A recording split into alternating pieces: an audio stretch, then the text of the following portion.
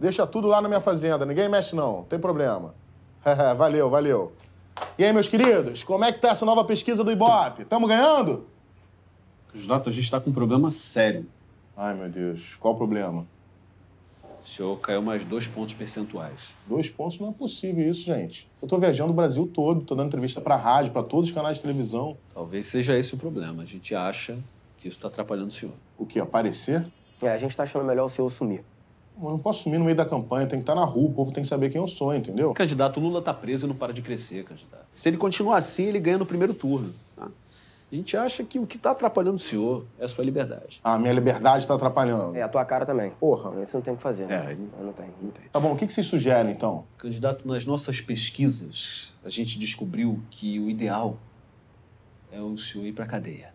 Não, gente, não posso ir pra cadeia. Isso aí vai me fuder com o povo brasileiro. Fuder com o povo brasileiro, candidato. O brasileiro gosta de condenado. A justiça aqui é tão merda que a pessoa é condenada e o brasileiro acha que ela tá certa. O Ney da Rocinha tá preso por quê?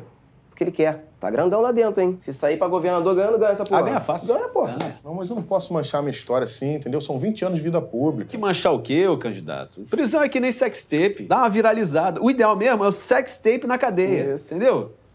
Tá, mas eu vou ter que cometer um crime pra ser preso. Candidato.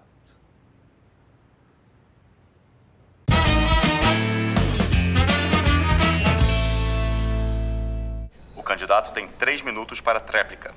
Então, a questão da saúde, eu gostaria de lembrar que foi no meu governo que... Alô?